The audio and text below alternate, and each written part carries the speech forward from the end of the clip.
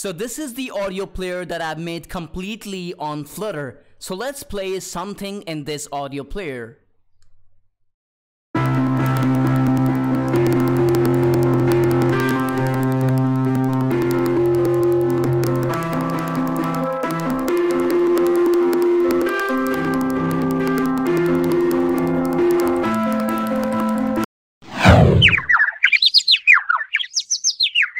Hi friends, I'm Madhavta from Easy Approach, and in this video we are going to make our own audio player using Flutter.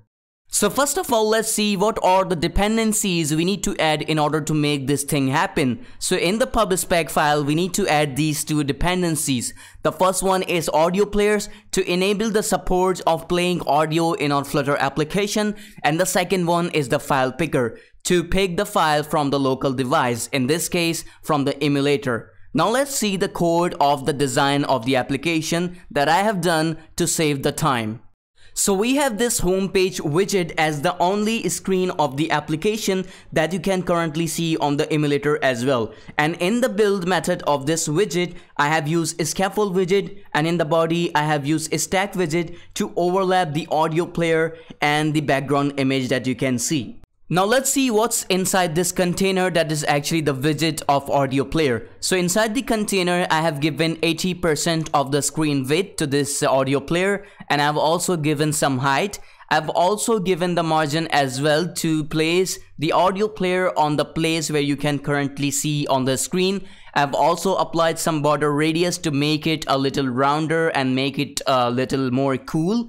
And in the child, I have used raw widget, and in the raw widget I have used two different icon button. One is for play, second is for stop, separated with the size box with a 16 pixels of width.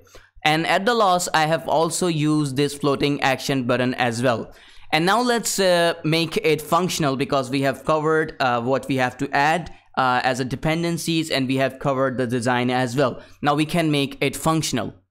First of all, we have to add the functionality in the app that whenever the user would tap on this floating action button, he can select the audio from the local device and that he wants to play in the app.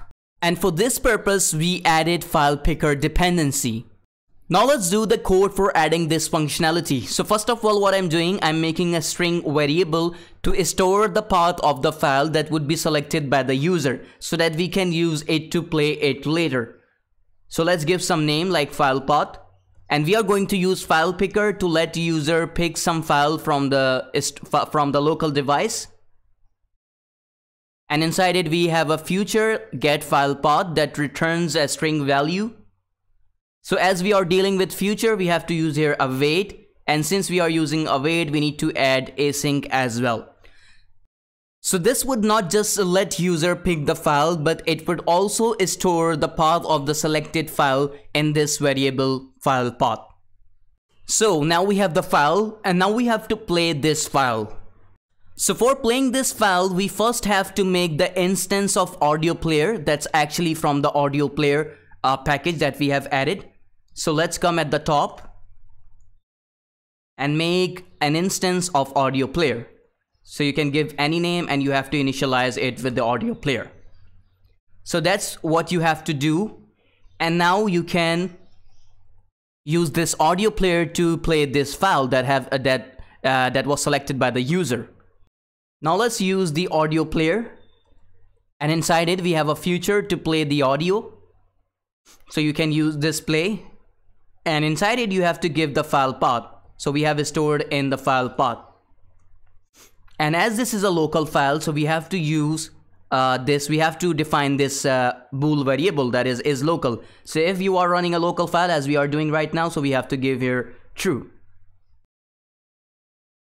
We can also store the status of this play future as well, that it returns 1 whenever it runs the file successfully or it plays the file successfully. So what we can do, we can make an integer variable and we can give the name status. And it's a future, so we have to use here await as well. And now if the status is 1, so it means it has run the file successfully. So now before testing this, what we can do, we can make one boolean variable, because we can use it later. So let's give it is playing. So whenever the audio player will be playing some audio, we will set it to true, else it would be false.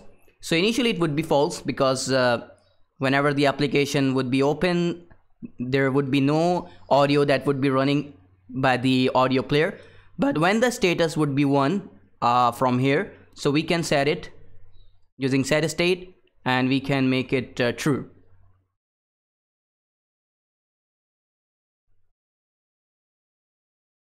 And we will use this flag in later functionalities as well.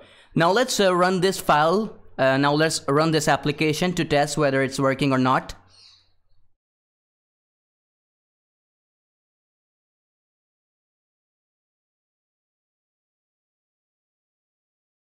So the application is running and now we can test it by tapping on this floating action button. So this would let us choose the files from the media.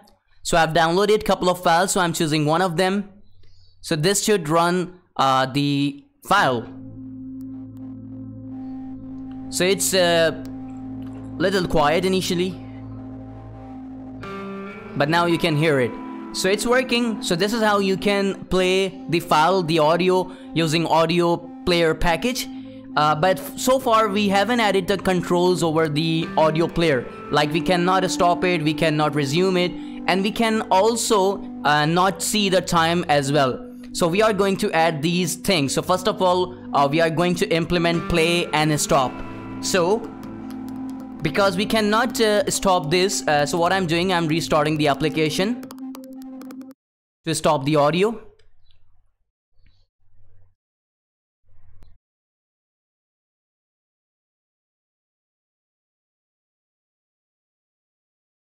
So first of all, we are going to implement the stop control. So inside the on press of this stop button, we are going to use audio player, and inside it we have a feature that is a stop. So we will use this. And now after this, as after the audio is stopped, so there will be no audio is playing. So we can set the is playing flag to false, because the audio is not being played. Now let's restart the application and let's again choose the file.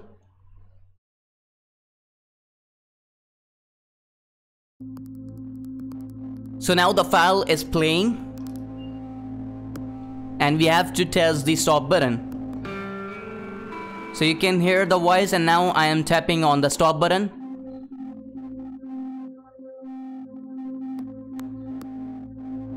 Let it be a little louder. Yeah. So you can see I have tapped on the button and now there is no voice. So this is how you can implement the stop button. And now we are going to implement the pause and resume button.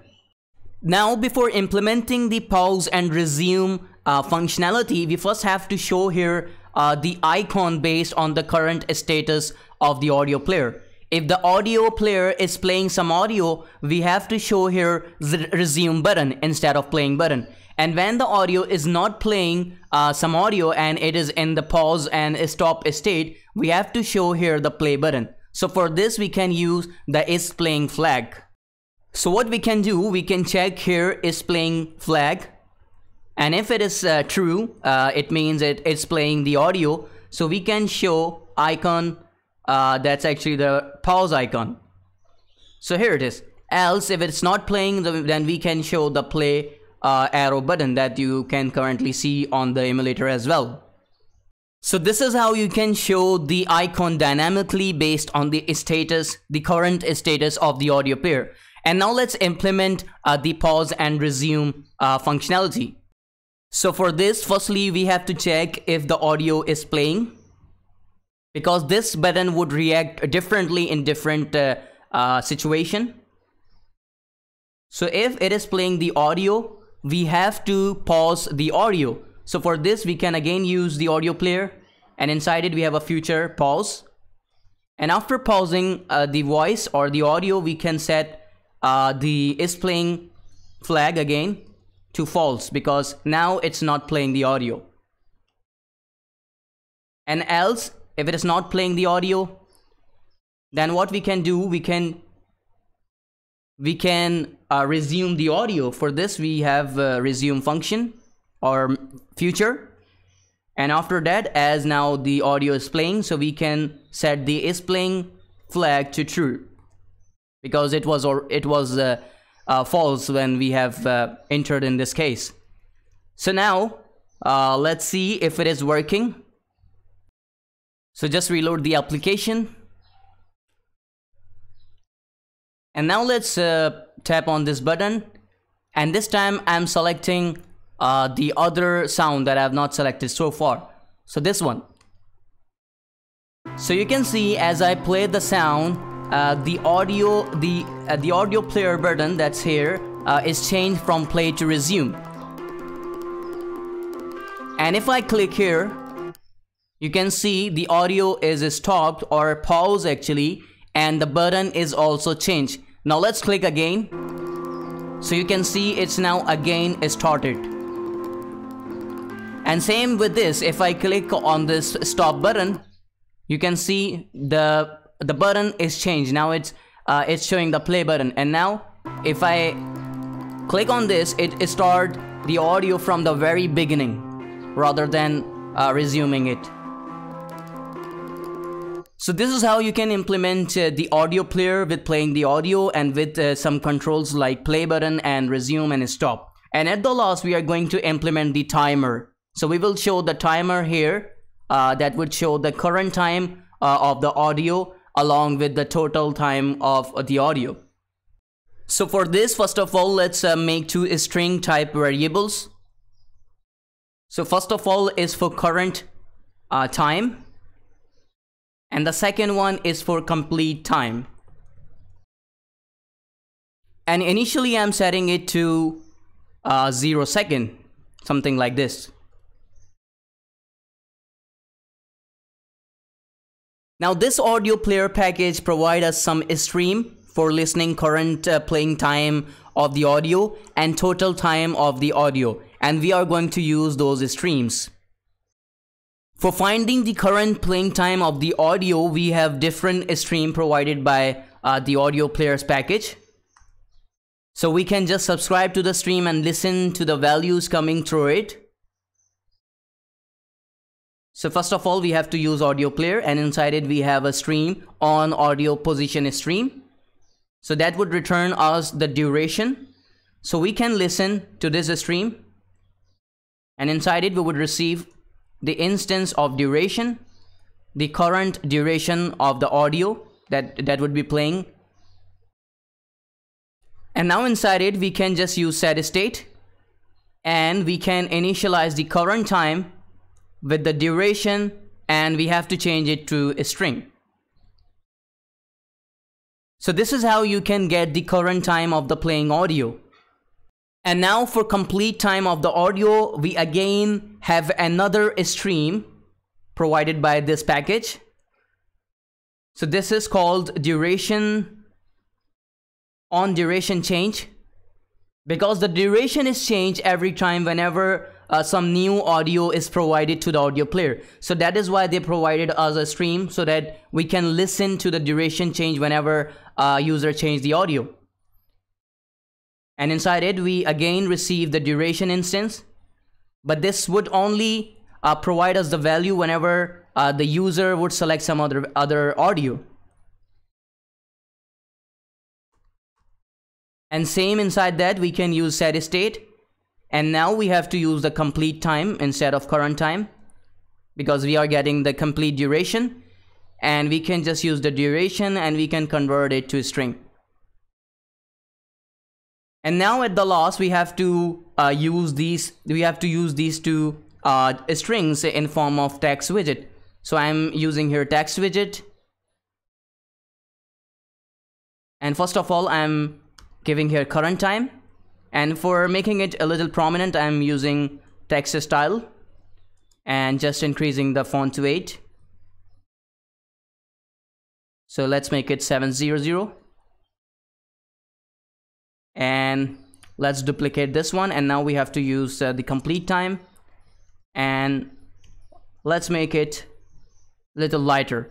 And inside it, let's make another text widget to separate these things with the I don't know what it is called. So this is it. And now let's refresh this thing.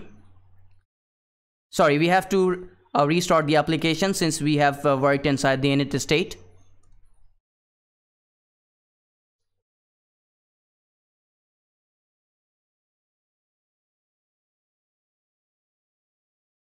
So you can see the application is restarted and it's showing the default time that's actually 00. So we have initialized with 00.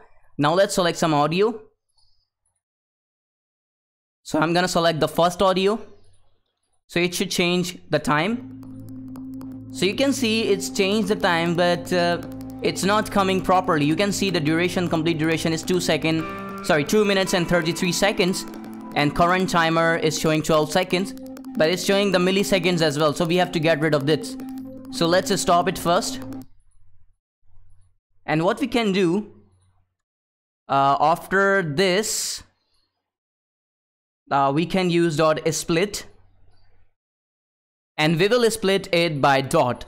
So this would split the string, this whole string, into two parts. The first one would be the string that's coming, that's actually before the dot, and the second one would be the string that's actually after the dot. So this whole thing would provide us the list of two strings. The first one would be the string that is coming before the dot, and the second one would be that is coming after the dot. So we can just choose the one that's coming before the dot by giving here the index 0. And similarly, we can do it with this. So we can just paste it. And now let's restart the application.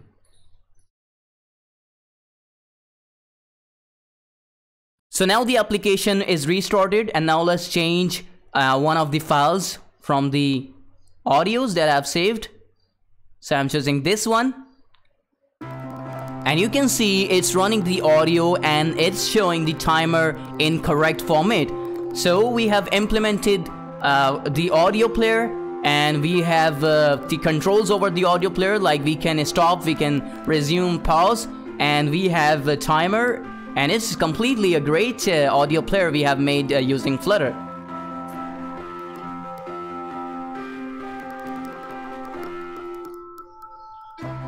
So we can pause the audio, we can resume the audio, we can stop the audio, and you can see when I start again, the timer starts from the 0. So this is it from this video. In this video, we have learned how to make audio player using Flutter. We have implemented some of the controls over the audio player, like play, resume, and we have also implemented the timer as well. So this is it from this video. If you like the video, please give a big thumbs up, and if you haven't subscribed the channel, please subscribe the channel, and please try the other videos as well. You would find it so useful. And please, at the last, share the videos with those who want to learn Flutter with easy approach. And I want everyone to be safe from the coronavirus, and I hope we would inshallah overcome this soon. So thank you for watching.